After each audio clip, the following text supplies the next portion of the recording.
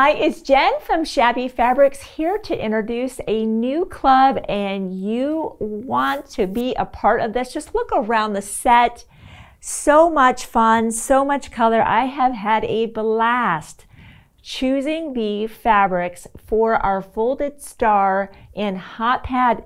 It's a combination club where you will be getting a shipment each month that has your coordinating hot pad and your towel. I just love that. Something to look forward to and display in your kitchen each month of the year. I love that. So much fun.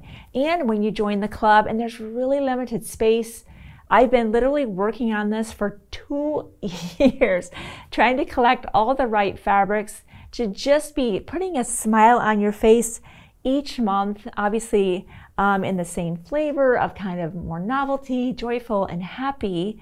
But when you are part of our club, the Folded Star Hot Pad pattern for the round, that's what this is going to make for the hot pad portion. This is a $12 value. Normally you have to purchase that separately. In the club, you will automatically get that, and there's a template inside, which is what our beautiful hot pad is built on. Full tutorials on how to make both the round hot pad as well as the hanging towel. In the hanging towel portion of your club, you'll be getting this kind of waffle towel. It's wonderful. We have these specifically made for Shabby. And you'll also be getting some pre-printed batting. That's the footprint of our towel, and it's just a really fun process. Fabric covered button. We make those here by hand. That's all included in your kit. So this is a combo. When you sign up for that, it is both the towel and the hot pad. You can't choose just one or the other. They are a couple that will be going out to you. As you can imagine, these projects, of course, are going to take notions. That is what's on the table with me here. I go into greater lengths on the tutorials for both the Folded Star Hot Pad in the round as well as the hanging towels. Again, tutorials. Check those out. See how fun and easy it is, even for a beginner. I'll just touch on what is here on the table. Of course, whenever we're going to be cutting our fabrics out, we want to be getting nice, clean, crisp cuts. Grab that replacement blade, just pop that into the rotary cutter, maybe even pick up a new rotary cutter if you need that. We do have our perfect 5 ruler.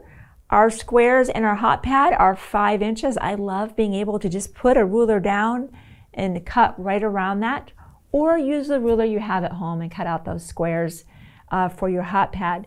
We definitely use the Roxanne's glue basted, or you could use the Soline glue.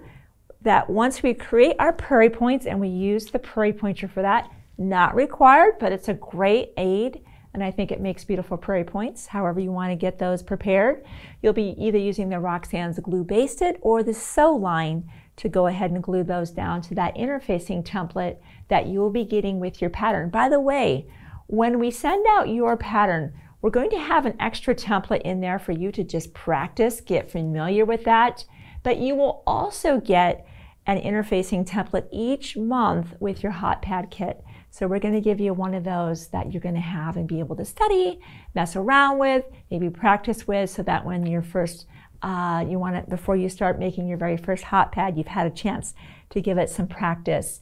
All the other things, you might want to consider the monofilament thread. That is what we use to stitch down the prairie points of the hot pad.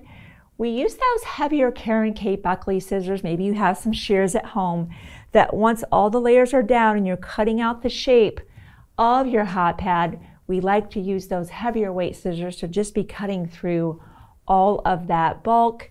Flower head pins, and I've also got the heavier clover fine pins. Both are not needed. We did use both of those in the hanging towels, but if you were only going to pick up one of those, one set, the flower head pins, we love being able to pin our pleats and have that be laying nice and flat. Definitely found that. Again, I'll cover that over in that full tutorial if you're curious about how I'm using that. The Wonder Clips are very important as we rolled our binding to the back, clipping everything good and flat as we come in with our binding. So much fun. You know, kitchen stuff, especially as we roll into seasons where we're doing a lot of baking. Maybe it's Thanksgiving, maybe it's Christmas or Easter. How fun to have these things in the kitchen, and you will definitely be getting compliments from your guests and company as they see each month these things changing in your kitchen. Again, limited space in this club. Be sure to grab your spot. Let a friend know as well, and check out those tutorials if you're curious how we put those folded star hot pads or the hanging towels together. I will see you soon on another Shabby video.